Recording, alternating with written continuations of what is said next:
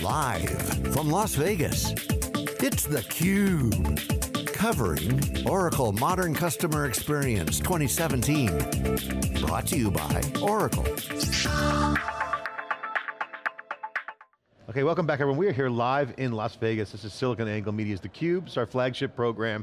We go out to the events and extract the signals and noise, talk to the influencers, the experts, thought leaders, CEOs, entrepreneurs, anyone we can that has data we'll share with you. I'm John Furrier, with Peter Burris, my co-host for the 2 days here. Our next guest is Baer from Convince and Convert. CUBE alumni, great guy, super influential, knows this marketing stuff. Perfect guest to summarize and kind of package up what the hell modern CX means here at the Oracle Show. Welcome back. Good to see you guys. Welcome. Yeah, so you were hosting the CMO Summit that was going on in parallel. They had the Marquis Awards, which is their awards dinner. 11th annual Marquis Awards, man. It's like a thing. It's amazing. It looked like the Golden globes. Yeah, it was beautiful this year. I mean, it was like legit. Is that the one with the O on the top? And they delivered an award with a drone. It was a great night. It was a lot of fun. Awesome stuff. So give us the package here. I mean, what's going on? I mean, tease out the story here. Yeah, I mean, I think the story is twofold. One, Oracle's got an interesting take on the marketing software space because there really are trying to connect it between the overall customer experience initiative and then marketing as a piece of that. So this event in particular, the Modern Customer Experience event, has tracks, almost full conferences for marketing, for customer service, for sales, and for commerce, right? So all four of those are the verticals underneath this umbrella, and that's a really unusual kind of a conference setup, but I think it reflects sort of where Oracle's head is at from a thought leadership standpoint, that like, look, maybe we're going to get to a point where marketing and customer service really are kind of the same thing. Maybe we're going to get to the point where sales and marketing really are kind of the same thing. We're not there yet, by any stretch of the imagination, but I think we all feel that convergence coming, and my world, and the marketing side, CMOs are starting to get more and more responsibility inside organizations, and so if that happens, maybe we do need to start to align the software as well. So it's an interesting take on the market, and I think it's sort of prescient for where we're going to head. It's interesting you mentioned of all those different silos or different departments or different functions in a digital end-to-end fabric. Yeah. The experiences are all about the customer. That's one person. They're going to have different experiences at any given time on that life cycle or product spectrum or solution spectrum. So the CMO has to take responsibility of that. Well, I feel like somebody has to be responsible for it. Mark Hurd said this in one of his remarks over the course of the show. CEO of Oracle said, look, there is no data department, right? Everybody has to be responsible for data, but somebody has to figure out what the ins and the outs are, and maybe that's the CMO, maybe it's a CXO. I don't think we've fully baked that cake yet, but we're going to have to get to the point where the sort of single record of truth about the customer and their customer journey has to exist, and somebody's have to figure out how to wire all those together, so we're getting there. It was so funny, I was joking, not here on theCUBE, but in the hallways about the United Airlines snafu, and I'm like, to me as a kind of a developer mindset, is like, software should have solved that problem. They never should have been overbooked to begin with. Yeah. So if you think about just these things where the reality of a consumer at any given time is based upon their situation. Yep. I need customer support, I need this, I need that. So everyone's got to be ready, customer ready, with data. Yep, it's all about relevancy. Look, relevancy is the killer app, that's it, right? And relevancy is created by technology and with people who actually know how to put that technology into practice in a way that the customers actually care about. So one of the other things that Mark said, he said, look, here's the issue. It's not about data, nor is it about cloud, it's not about any of that. It's about taking that data and creating understanding out of it, but he has said a really interesting thing. He said, what we have to do is push those understandings out to the front lines where somebody on the front lines can do something with it that actually benefits a customer. And I think it's a really smart point because so often right now we're talking about, oh, we've got these data stores and we've got DMPs and we've got all these things. That's great, but until that gets manifested at the front lines, who cares? You just got a big pile of numbers. We just had Katrina on from the commerce side, and it was funny. She was making a retail comment saying, look, they don't care about the tech.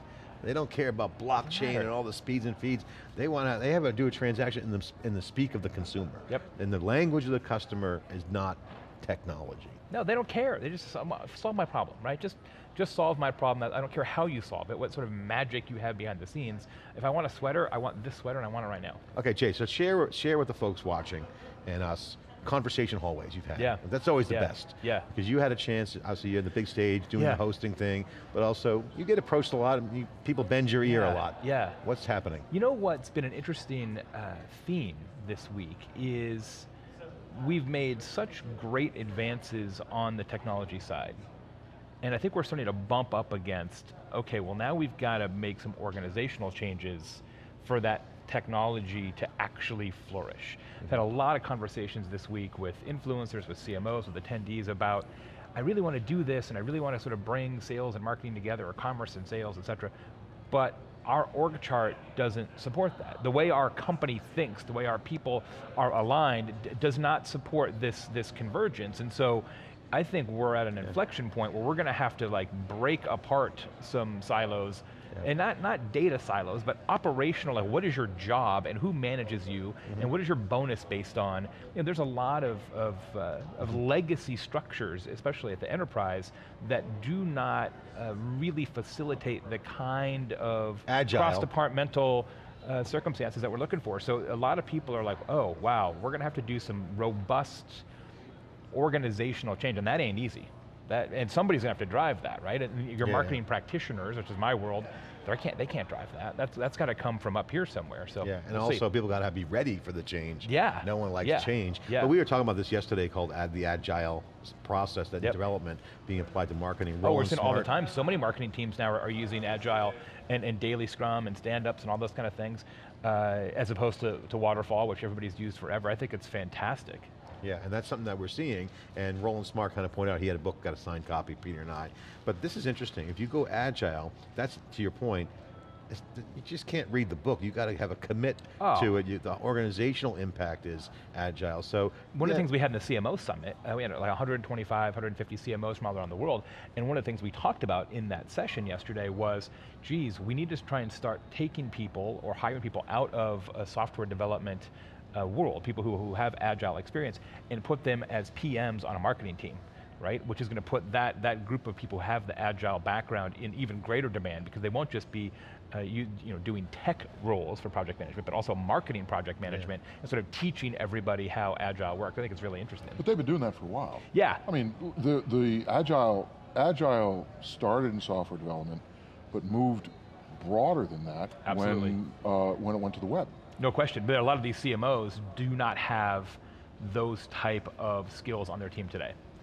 They're still using a waterfall Or they don't method. recognize that they have the skills, because most of them will I guess have that's probably true. responsibility for websites and website development. So it's that they don't, again, they're not thinking about it in terms of marketing. It goes back to the issue of, do they really web appreciate versus marketing? they may not, they probably have it somewhere, they just don't appreciate it and elevate it. And it's siloed even within the marketing team. Siloed within the marketing team. So there's going to be, I mean, these are consequential changes. We'll see the degree to which it really requires a whole bunch of organizational stuff. But at the end of the day, you're right, it's a very, very important thing. What were some of the other things the CMOs were talking about, other than just organizational? Well, actual other sort of baseline skills, right? So, it wasn't that long ago that your social media teams and content marketing teams, it was manifestly a written job, right? You made things that were rooted in copy. And now we talked a lot about, like you have to have like a full video team on your marketing org chart, because the coin of the realm now is video content, and while companies are getting there, it's still a struggle for a lot of them. Because we make sure we have our agency do this, we get somebody else to do it. They're like, now I got to have all these people, I got video editors and camera crew. It's expensive. Of course it is, Not everybody can be theCUBE.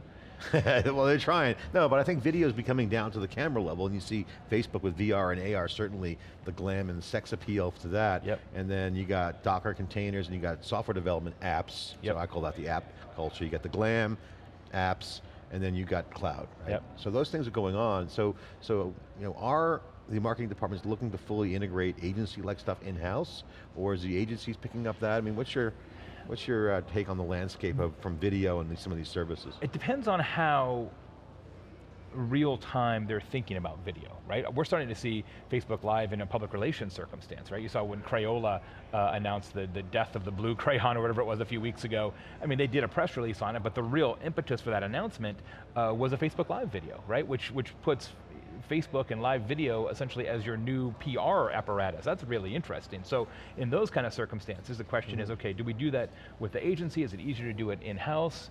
I think ultimately, my advice would be you have to have it in both places, right? You have to be able to do at least some things in-house because you've got to be able to turn it quickly, and then maybe for things you've got more of a lead time, you bring your agency One of the things we're seeing, and just commenting while we're on this great subject, we to our business as well, is content is hard. Good original content is what we strive for as SiliconANGLE and Wikibon and theCUBE, is something that we're committed to serving the audiences. At the same time, we collaborate with marketers in this new native way.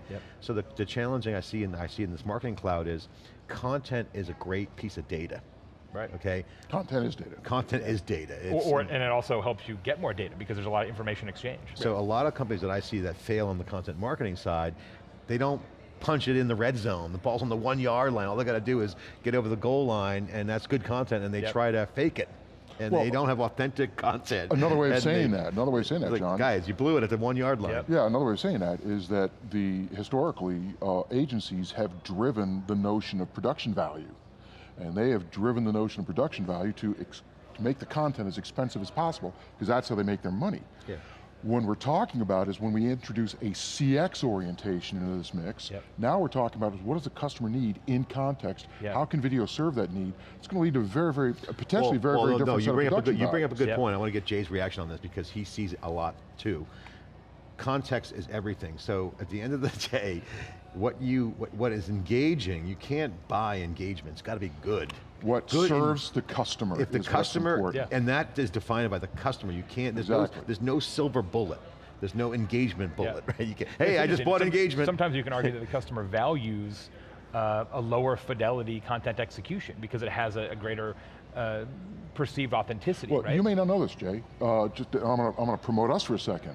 A piece of video that's highly produced in the tech industry generates attention for a minute and a half to minute 45 seconds. The Cube can keep attention for 12 or 13 minutes. Sure, right. Why? Right. Now, if we were a digital agency, I would say the hosts of obviously. The host, the conversation, the fact that it comes back to relevancy. It informs the customer. And that's what increasing, I think these guys have to think about. So in many respects, we'll go back to your organization question, I want to test you on this. Is it, in many respects, that the CMO must heal thyself first? By starting to acknowledge that we have to focus on the customer and not creative and not the agency and rejigger things so that we can in fact focus on the customer and not the agency's needs for us to spend more. There was one of the great conversations in the CMO Summit was this point that, like, look, we have all this technology now and we have all these opportunities and darn it, all we're doing is finding out other ways to send people a coupon. Like, isn't there something else that we could use this technology for? And what if we just flipped this script, right, and said, what do customers genuinely want, which is knowable and certainly inferable today in a way that has never been historically. Why don't we use that data to give them what they want, when they want it, how they want it, instead of constantly trying to push them harder. Focus on value and not being annoying. I mean, I wrote a whole book about it, well, your key point there is they can infer and they can actually get signals. Right. That have never been there before. Right. Chatter signals. But let's use them for good, not evil, right? I think is the subtext there. Don't jam a coupon down their throat. But as Mark said, it's hard because CEOs are under tremendous pressure to raise top line in an environment that is not conducive to that. You're going to have to take share. The economy is not growing so fast that you can just show up and grow your company. And so CEOs have tons of pressure. They're then dropping that pressure on the CMO that says, okay, you need to grow top line revenue. So the CMO says, well, we've got all this technology, I guess we'll just send out more offers, we'll have a stronger call to action. And as opposed to using this information, the inferences, the data, to be more customer focused, I think, in some cases, we're being less customer focused, which, if anything, is short-sighted and at worst is a crying shame. And so the solution there is to use the data to craft relevant things at the right time. Look, to the right people. And it will work, but it requires two things that a lot of organizations simply don't have. Time and courage, right? It requires time and courage to purposely push less hard, right? Because you know it will pay off eventually, but you've got to buy into that, and that ain't easy always, and sometimes it's not even your decision. Well, what we don't want is we don't want to automate and accelerate bad practices. Right. And at the end of the day, what CMOs are learning, I wonder if this conversation came out yesterday is, geez, maybe marketing really isn't that good. Maybe we have to learn ourselves from what this technology is telling us, what the data is telling us, and start dramatically altering the way we think about marketing, the role that marketing plays, the techniques we use, the tactics we use. That will lead to organizational changes, blah, blah, blah. And I'm wondering, did you get a sense out of the session that they are in fact stepping back and saying, we got to look in the mirror about some of this stuff? Absolutely, and I thought it was remarkable, considering he runs this company. Mark Hurd came in and did a little Q&A at the CMO Summit, and he said, well, this is a guy who runs Oracle, right? Who's putting this whole thing together, is selling tons of marketing software, and he comes in and says, look guys, I'm not even sure if what we're doing here is right, because we've got all this technology, we have been doing this for a long time, we've got all these smart people, and still, what's our conversion rate, 1%? Like, we've got the greatest technology in the history of the world, we supposedly know all this about customer experience and customer journey mapping, and our conversion rate is still 1%. Maybe something is fundamentally broken with how we think about marketing. And I thought for somebody in that role to come in and just drop that on a group of CMOs, I was like, whoa. I think he's right. I think totally he's right. I mean, but to have a CEO of a company like this just walk in and say, here's what I think. Well, I think people have, this is a question for you, and I'll answer by saying, we try to observe progressive CMOs as a leading indicator to the comment you mentioned earlier, which is flip things upside down and see what happens. Yep. What are you seeing for those progressive CMOs that have the courage to say, you know what, we're going to flip things upside down and apply the technology and rethink it in a way that's different? What are they doing? One of the markers that we see on the consulting side of my business is CMOs who are thinking about retention first. Not only from a practical execution layer, but even from a strategic layer. Like, what if we just pulled back on the steering wheel here a little bit and said, how can we make sure that everybody who's already given us money continues to give us money and more so, and essentially really turn the marketing focus from a net new customer model to a customer retention and customer growth model. Start there, right? Start with your current customers and then use those insights gained and then do a better job with customer acquisition. And so as customer service and marketing in particular start to converge, mostly because of online customer service is very brand driven and more like marketing. So as those two things are converging, we're seeing smart CMOs say, well, what if we change the way we look at this and took care of our own first, learned those lessons, and then applied them outwardly? I think that's a really strong marking signal. It's a great starting point. Absolutely. And it's almost risk-free from a progressive standpoint. It's not always risk-free inside the organization. It's harder to get new guinea pig customers to see what works. Go to your existing customers and say, we have data to work with. But wouldn't you also say that the very nature of digital, which is moving the value proposition from an intrinsic statement of the values in the product and caveat emptor towards a utility orientation with the values and the use of it, and we want to sustain use of it, and we're moving more to a service to do that, and digital helps us to do that, that the risk of taking your approach goes down, because at the end of the day, when you're doing a service orientation, you have to retain the customer, because the customer's constantly got an opportunity to abandon it. Yes, I mean, the ability to bail out is very, very easy these days. I completely agree. But what I find is that it makes sense to us, right? It makes sense to us on theCUBE, but in the real world, it's not. Not everybody's drinking that punch yet. And why? So, I don't know. What's the inhibitor? Sounds like courage. It is definitely courage is one of them, because you're essentially saying, look, I've been taught to do marketing one way for 40 years, or 20 years. Yeah, I'm going to lean on my email marketing all day long. Yeah, I'm just going to keep pressing send. It's easy. There's almost no net cost. So there's that, and also just the pressure from above, I think, from the CEO to grow top line net new customer revenue. I think that's certainly part of it. And some of it is I think we went back to earlier about org chart and skills and resources. There's a heck of a lot more people out there at every level of a marketing organization who are trained in customer acquisition more so than customer retention. I mean, how many MBAs are there in customer retention? 0. How many MBAs are there in marketing and sales? There's a lot of them at Amazon. 500,000. Yeah, a lot of them at Amazon. That's right. But they were trained. They were trained there. Apple. They were trained there. They didn't come in like that, right? So they trained them up. Jay, great to have you on theCUBE. Thanks. Great insight as usual. And I think you're right on the money. And I think the theme that I would just say for this show, agree with you, is that if you look at Oracle, you look at IBM, you look at what Amazon's doing, Microsoft's in some way, maybe a little bit, but those three, data is at the center of the value proposition. And Oracle to an end. clearly is saying to the marketers, at least marketers, if you want to say digital, it's end to end. Look, if you use data, it's good for you. This is the new direction. If you think data-driven CMO, that seems to be the right strategy in my mind. So I think the best quote in the CMO summit, and you guys need a CUBE bumper sticker that you can manufacture, was, data is the new bacon. And I was like, oh, I love that. That's the best, right? I'm like, I love it. Who doesn't love bacon? Exactly. Jay, great to see you. Good to see you guys. Real quick, what's up with you? Give us a quick update on your opportunities, what you're doing these days. Things are great. Running around the country doing fantastic events, just like you guys are, working on a brand new content marketing masterclass for advanced marketers on how to take their content marketing strategy to the next level. That launches in a couple of weeks. Continue to do, we're doing 4 or 5 podcasts a week, and new video show called Jay Today, where I do real short snippets, 3 minutes a day. jtoday.tv if you want to subscribe to that. Beautiful. Jay Baer, great on theCUBE, great thought leader, great practitioner, and just a great sharer on the net. Check him out. I'm John Furrier with Peter Burris here at Oracle Marketing CX. More live coverage after this short break.